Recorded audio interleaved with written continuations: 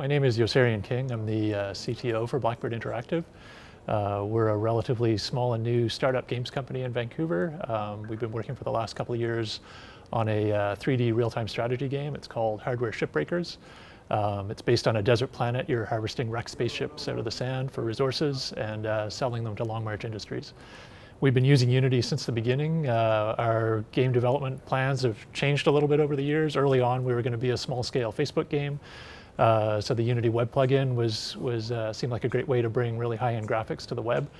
So we jumped on Unity early on. Since then, we've kind of shifted focus to more full 3D, higher production values. We've got a much bigger team, and we're doing a PC product, but Unity is still a really good fit for what we're doing. It's extremely dynamic and somewhat volatile right now. I've been in the games industry since 1995. I joined EA and worked in Central Tech. I was on FIFA Soccer for a while. Went back to Central Tech and ended up spending about 15 years there in different roles. EA, at that time, the games industry felt like AAA console was really what it was all about. Obviously, being in the EA environment, that contributed to that feeling.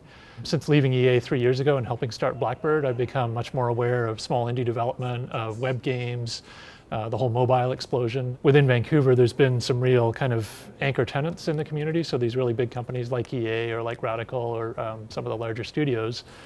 A lot of people are kind of seeing opportunities in the mobile space and the indie space, and really smart people are leaving and starting their own small companies. So within Vancouver now, I've lost count. I think we have hundreds of different companies, many of them working with Unity, doing cool things. So it feels like the industry is, I don't want to say at a crossroads, it's almost like this interconnected web of roads that's going in many different directions.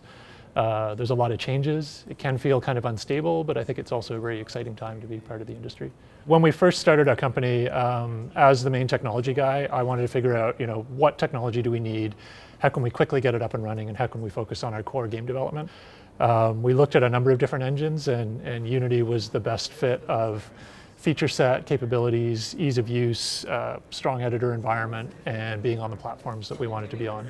That said, it's a foundation. It's not your whole house. You don't just, you still need a technical team. You still need strong programmers. You can still apply good design principles and good coding and debugging practices.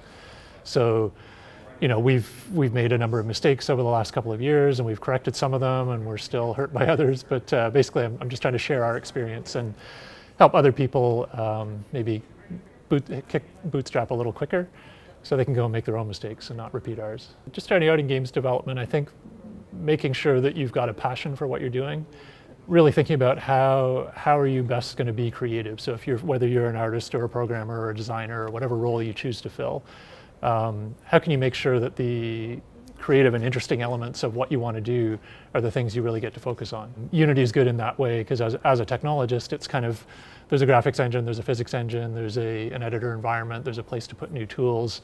There's a whole lot of stuff that I don't need to reinvent from scratch. So I can kind of jump in and start focusing on what does my design and art team need, how can I enable them to build the game they've visualized, which is kind of a creative freedom for me. It means I don't have a lot of grunt work early on. I can go straight to the thing that's solving my own team's problems.